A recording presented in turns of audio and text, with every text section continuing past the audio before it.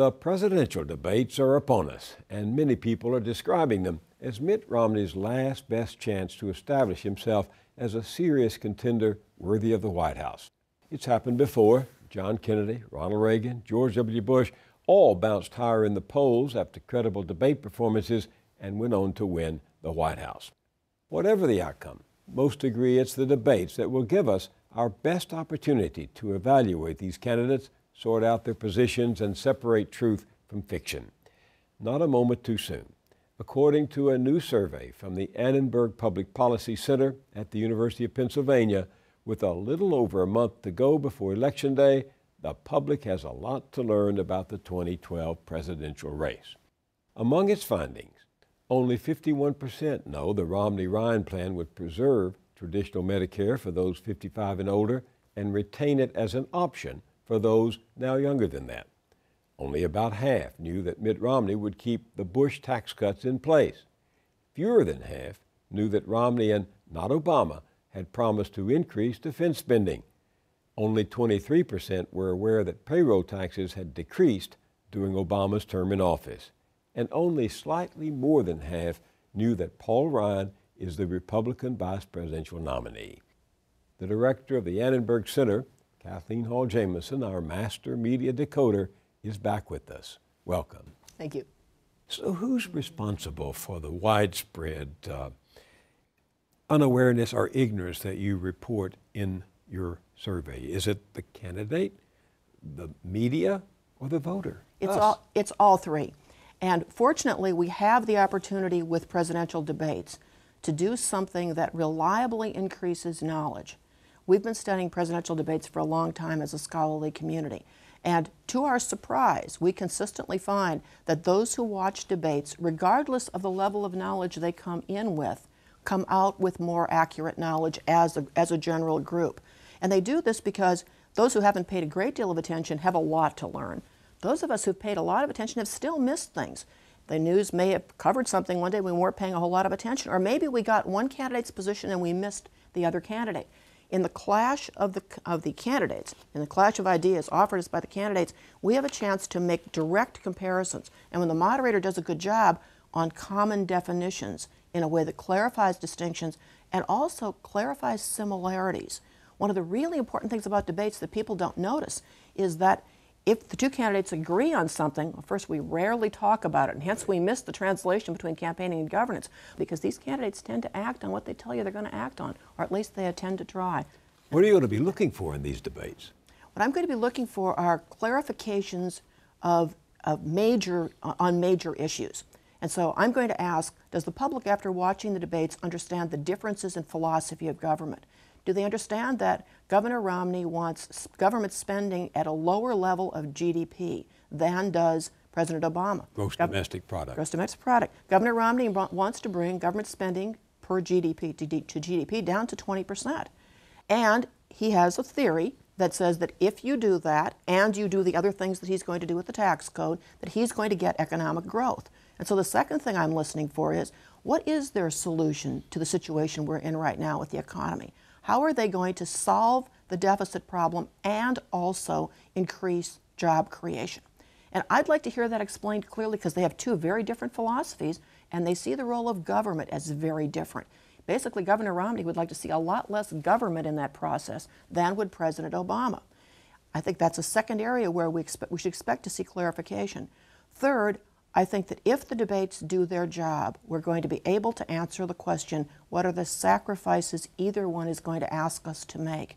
Such as reforming Social Security, Medicare, yes. Higher taxes, lower taxes? Yes. And on the table are all sorts of things that many people value a great deal and we may not be able to afford anymore. So should we have deductibility for second home mortgages? Should we have deductibility for high-cost homes? Should we have health insurance coverage provided by employers continue to be deductible? If so, for whom? Should it be for all?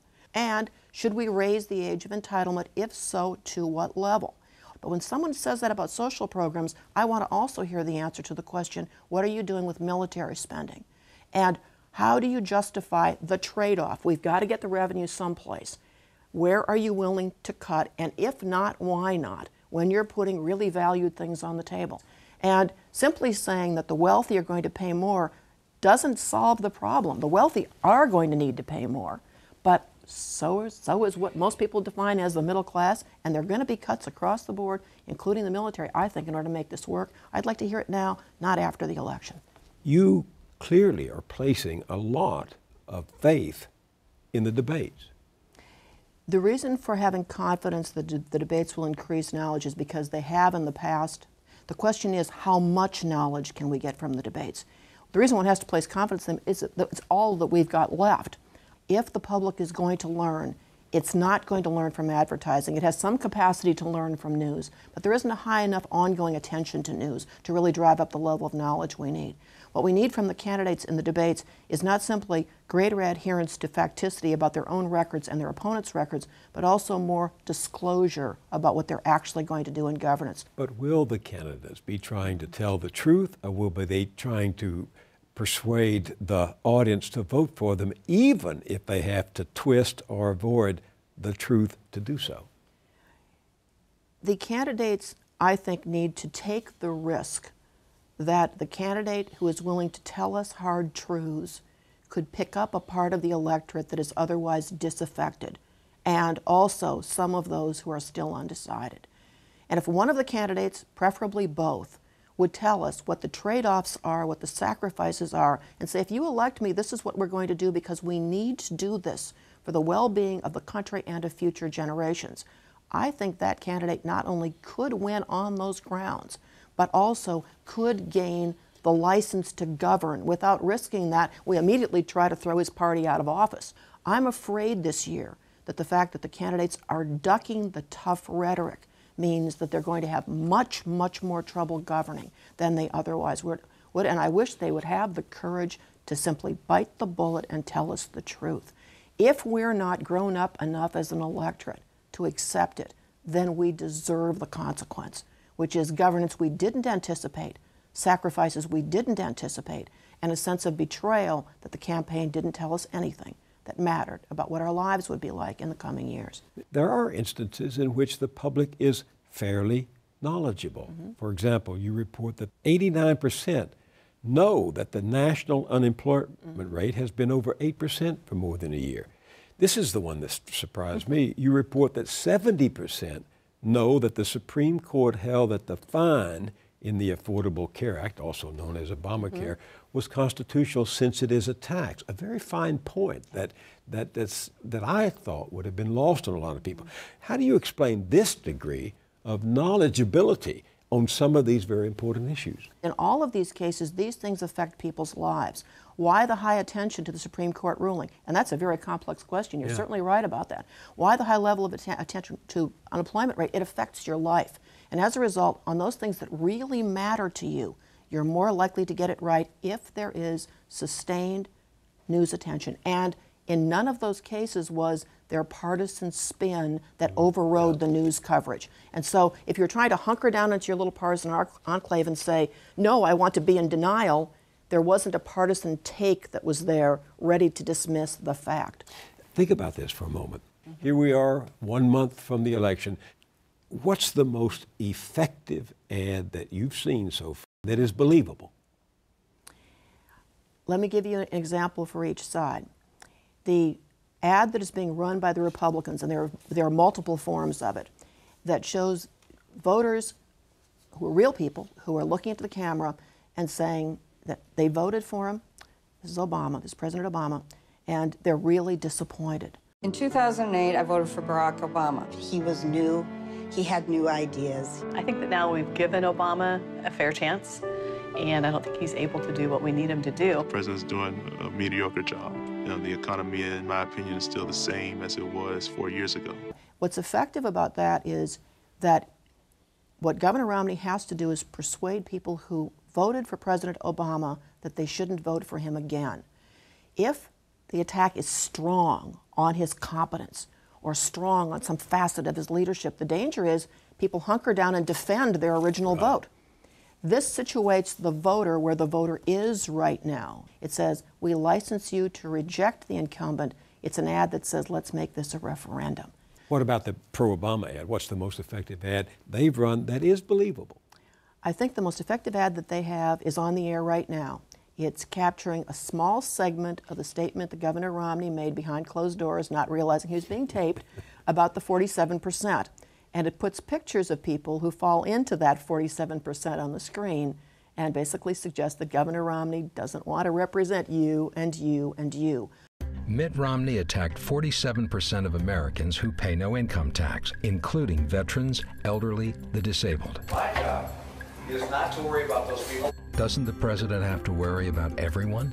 What makes it effective is Governor Romney's voice and the fact that when you listen to the extended statement, you can make a plausible case that the tone was dismissive, and so the ad reinforces something that people are inclined to believe about a Republican, and they do it by showing you Governor Romney saying something, and now a second factor comes into play.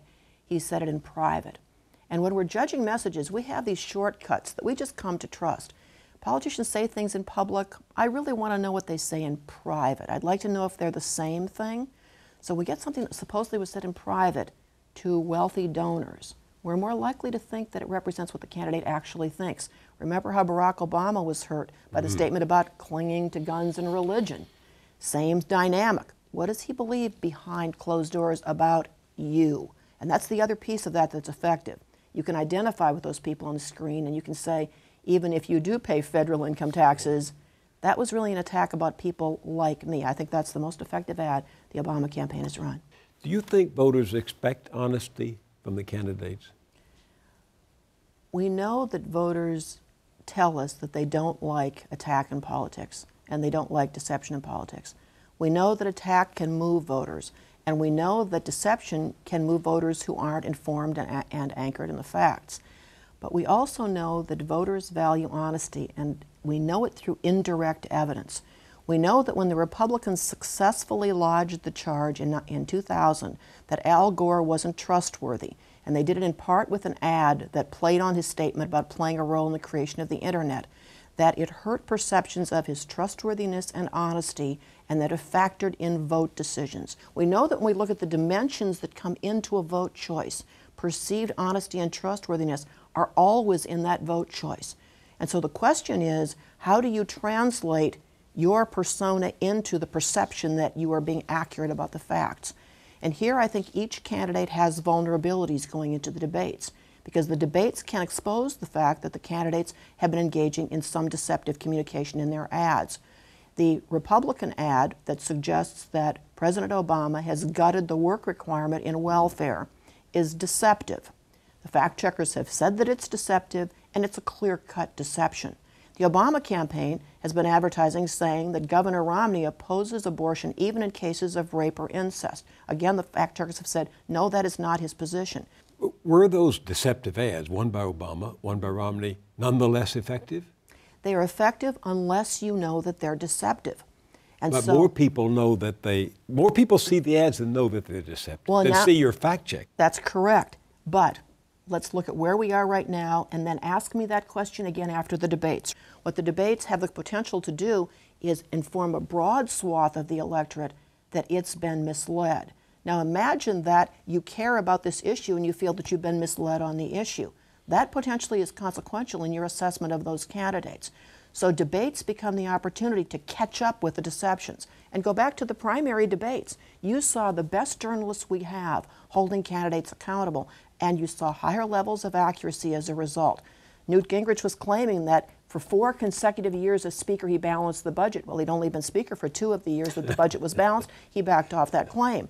Debates have the ability to push back on claims that are deceptive and to increase the level of accuracy. Almost you persuade me, but as you know, there's so much talk about how we're in a time of post-truth politics.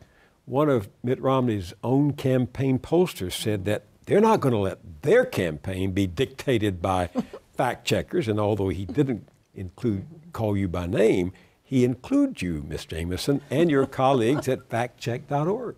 And the Romney campaign, when it posts the big deceptions of the Obama campaign, cites the fact checkers in many of those. And importantly, we know something about fact checking actually mattering. So first we know that campaigns have adjusted their claims. The Obama campaign was saying that Romney had outsourced. I'm Barack Obama, and I approve this message. Running for governor, Mitt Romney campaigned as a job creator. I know how jobs are created. But as a corporate raider, he shipped jobs to China and Mexico. The fact checkers pushed back on that claim, and the Obama campaign changed the ad to the next version saying his firm had outsourced. So fact-checking is a protection against this deception? Fact-checking is a way of not eliminating the deceptive inferences, but increasing the likelihood that you have more of these statements accurate. You know, there are some journalists who disagree with you. The media critic Jack Schaefer said in a column that, quote, "Of course politicians and their campaigns lie. Of course they continue to lie even when called out. If you think otherwise," and he might have been speaking to you, "you're looking for truth in all the wrong places." Is that realistic or cynical or both? If you say that candidates are willing to lie in order to be elected, are you saying that when they govern as president, we have just licensed them to lie to us because we have said as a public that we think lying is acceptable and we're willing to be duped? I worry when campaigns assume that deception is just part of normal operating procedure. I wonder whether the candidates actually understand what the knowable is and are in touch with it. I wonder when they're confronted with the need to look at evidence in order to make a judgment, whether they're actually going to do that or they're just going to listen to their pollsters and ask the question, what can I sell, instead of what's the right thing to do given the available knowable facts on the ground. If we give up on the idea that campaigns need to adhere to a standard of facticity, and we cynically say they all lie all the time and we just have to live with it, we may as well give up on journalism, which is the custodian of the knowable, and accountability, which is journalism's primary function. Journalists are supposed to insist, as best they can, that candidates adhere to some sense of the real as they try to define the problems and offer solutions. But here's what I think Jack Schaefer would say in response to that, because he has written that voters crave rhetoric that stirs their unfact-checked hearts.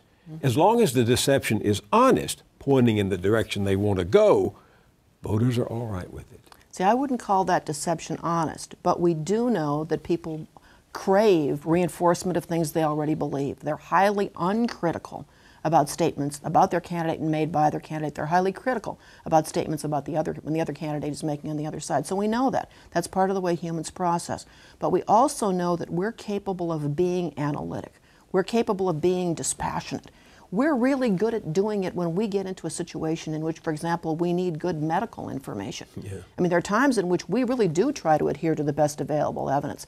Tell somebody they've got a diagnosis of cancer and watch how their respect for fact and existing academic research in the medical community rises dramatically.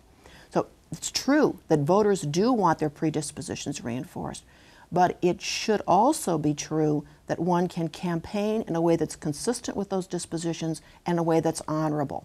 We had real trouble as a fact-checking community finding anything wrong with Bill Clinton's speech at the convention. Bill Clinton's speech made a compelling case for Barack Obama, a much stronger case than Barack Obama or his campaign has made for his re-election. And Bill Clinton's speech, with very few, very minor exceptions, passed the toughest of the fact-checking tests. When he went on Jon Stewart, we found out why. On Jon Stewart, he said he worked on that for 3 or 4 weeks. And he consulted policy experts because he wanted to make sure he got it right.